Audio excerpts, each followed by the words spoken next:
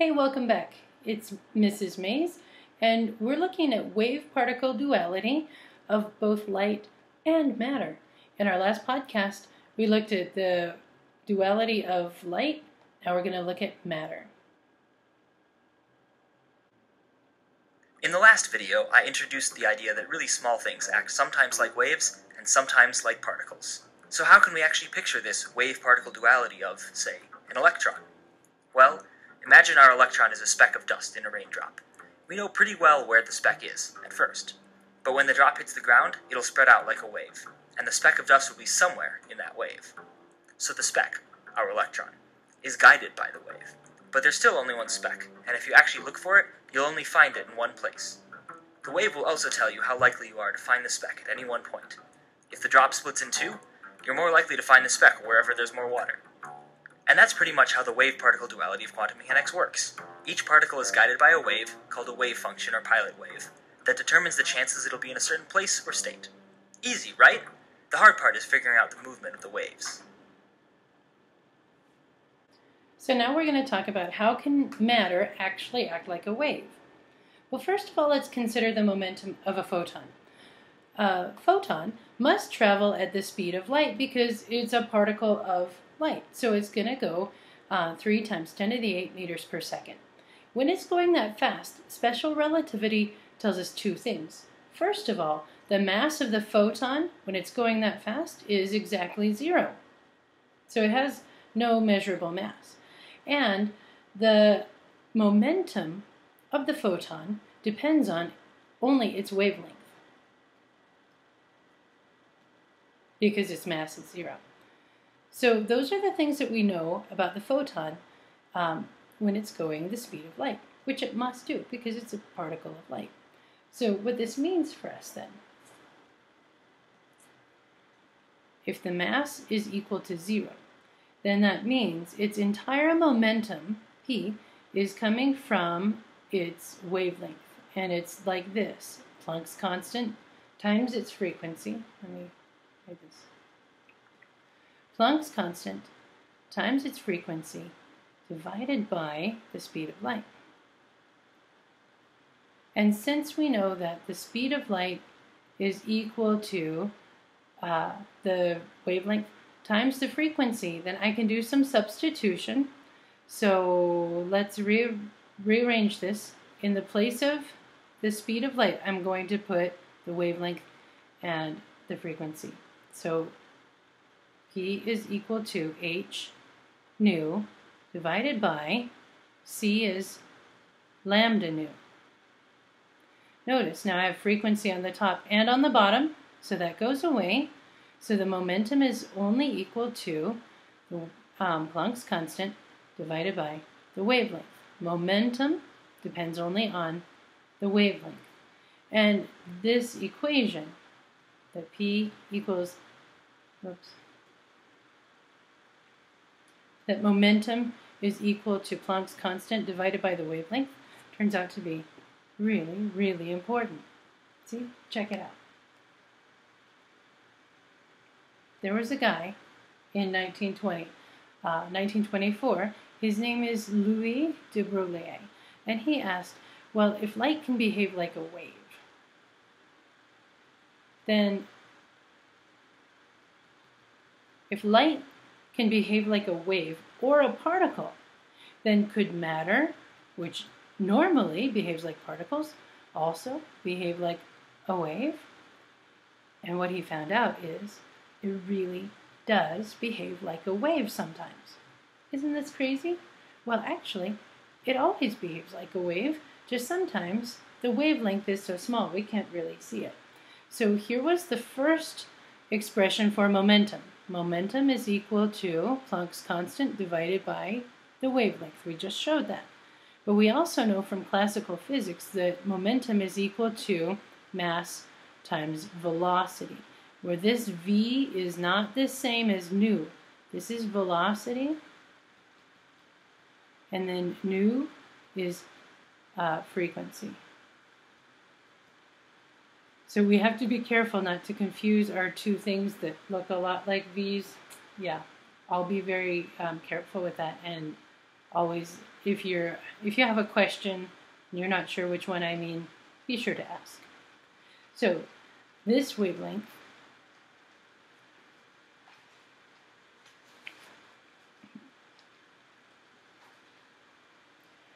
Okay, so when de Broglie combined these two equations, what he found is that the wavelength of any object, any particle of matter, can be related to Planck's constant divided by its mass times velocity. It's momentum, essentially, because they're the same.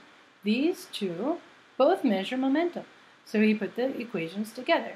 The wavelength is really small for most normal objects, so it had never even been noticed before, because you can't measure a wavelength that is too small for us to detect. But it has a very dramatic impact on the structure of the atom, because an atom is also really small.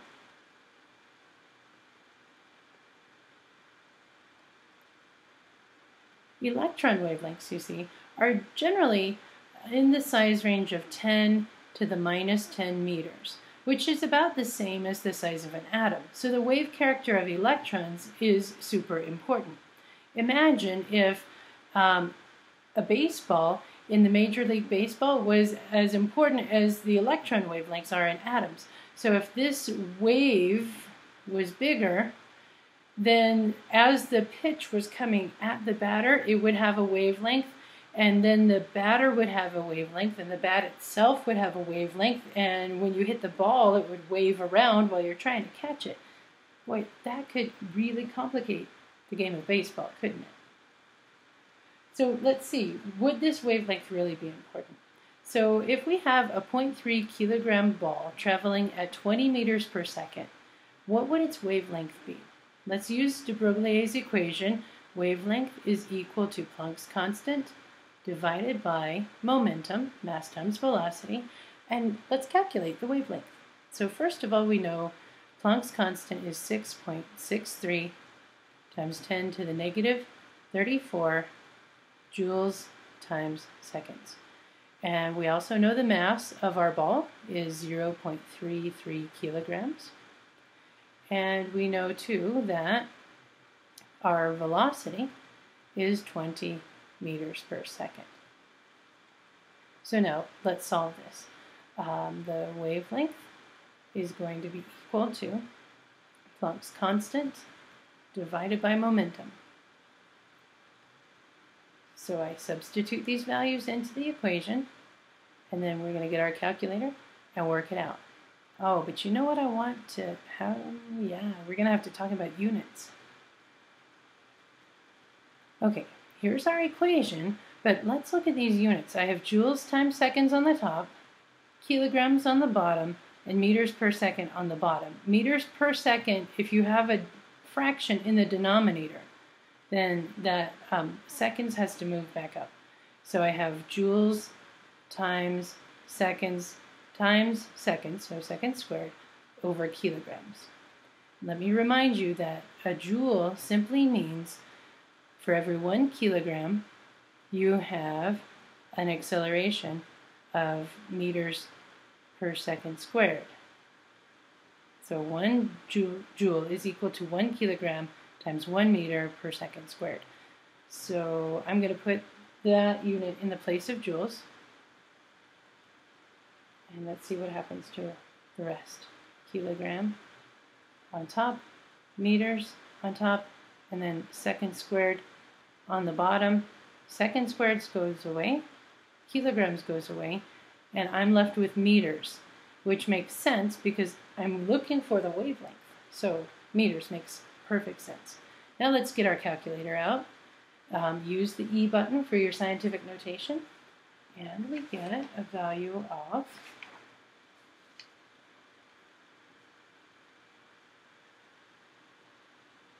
here it is. We don't need all the decimals, just 3 sig figs ought to do. 1.00 times 10 to the negative 34 meters. That's the wavelength of a ball that is 0.33 kilograms in its mass, going 20 meters per second. That wavelength is so small that we're not going to even be able to measure that. It's too tiny. Negative 34, that's smaller than what we can even measure. So that's why baseball, in Major League Baseball, doesn't wave around. It has a wavelength, but the wavelength is so small you can't even see it. Let's try another example. Let's use a particle that's smaller, say an electron. So an electron that's moving with a speed that is 80% the speed of light would have what wavelength? Let's see now if this wavelength is any more critical, something larger that we can measure. So we know h is still Planck's constant. Joules times seconds are the units there. Remember what joules are, kilogram times meter per second squared. And then mass of an electron is 9.1 times 10 to the negative 31 kilograms. And the velocity of our electron is approaching the speed of light. It's 2.4 times 10 to the 7 meters per second. So I'm going to substitute my values into the formula so we can solve for wavelength. So Planck's constant goes on top. Joules times seconds are the units. We're going to divide by the product of mass times velocity. 9.1 times 10 to the negative 31. Be very careful in the way you put these numbers into your calculator because order of operations is really important. You want to make sure you're dividing by the product of mass times velocity and not just dividing by the mass and then multiplying the whole answer by velocity. That won't get you the right answer that you're looking for. So our wavelength turns out to be, let's see, crank it through the calculator, 3.04 times 10 to the negative 11 meters. Boy, that's still a really small wavelength, but guess what? This is the wavelength that we observe in things like X-rays or gamma rays. This is about that same wavelength. So this is a wavelength that we actually can detect and measure. That means the wavelength of electrons is more important than the wavelength of larger things, things that are bigger than atoms, like, say, you and me and baseballs and all sorts of other things. So the wave nature of matter was proposed by de Broglie, and then it was finally proven experimentally when electrons are fired one at a time towards two slits, like the double slit experiment. Then we would expect the electrons to just pass through one slit or the other. But actually, they show the same interference pattern as light does. So when we fire them at the slits, we expect to see just a dot on the wall behind there. But what happens is we see a wave. So the electron wave has to go through actually both of the slits at the same time. And we can't imagine a single particle actually doing this, but it does. Let me show you. And here we are, the granddaddy of all quantum weirdness, the infamous double slit experiment. To understand this experiment, we first need to see how particles, or little balls of matter, act.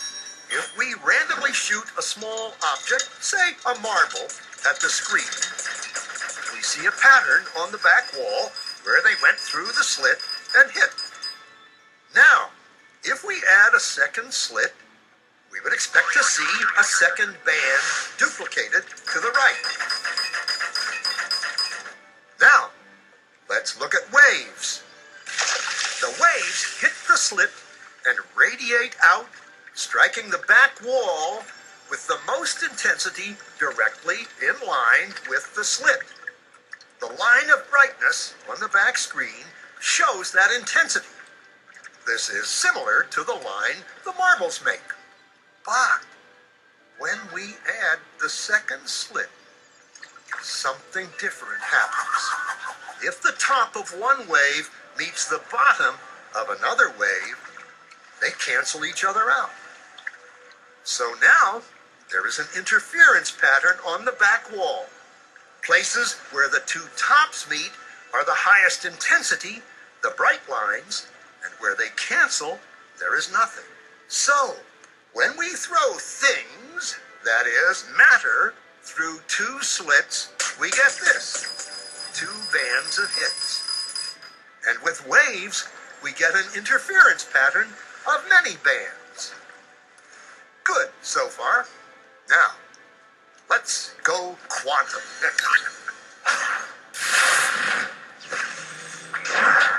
An electron is a tiny, tiny bit of matter, like a tiny marble. Let's fire a stream through one slit. It behaves just like the marble, a single band. So, if we shoot these tiny bits through two slits, we should get, like the marbles, two bands. What? An interference pattern. We fired electrons, tiny bits of matter through. But we get a pattern like waves, not like little marbles. How? How could pieces of matter create an interference pattern like a wave? It doesn't make sense. But physicists are clever.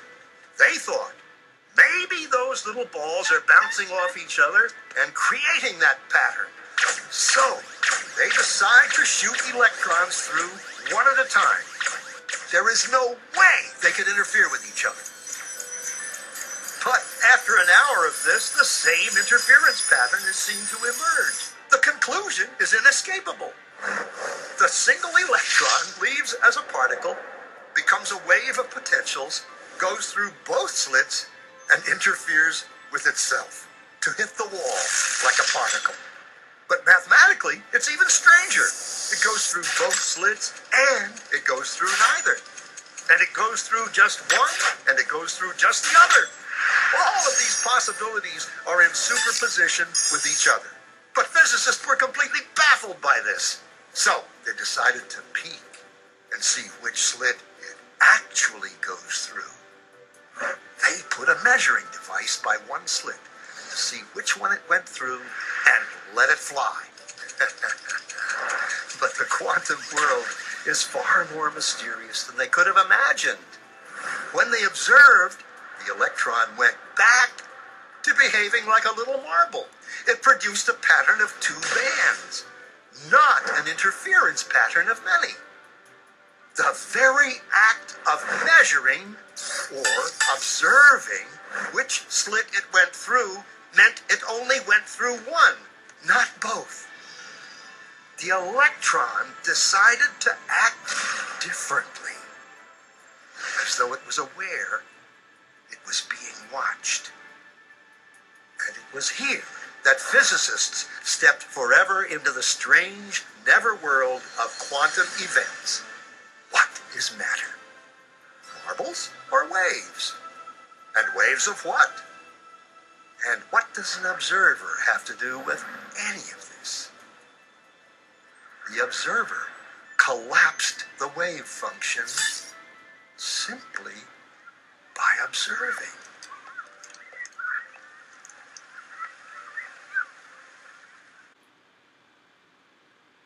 So as strange as it may seem, nature has a wave-particle duality both in light and as electrons. So if you only look at one electron at a time, then it's going to look like a particle. But many electrons, taken all together, begin to look like waves. So in this picture, you see the firing of one electron at a time through the double slits. And as time goes by, we get this interference pattern, the same as what we saw for light, because we are looking at not just one electron at a time, but all the electrons taken together. Individual electrons must behave like a wave and pass through both slits. But then each electron must also be a particle when it strikes the film, or it wouldn't make a dot. It would sort of like be spread out, right? So what we see is that matter acts like both a wave and a particle.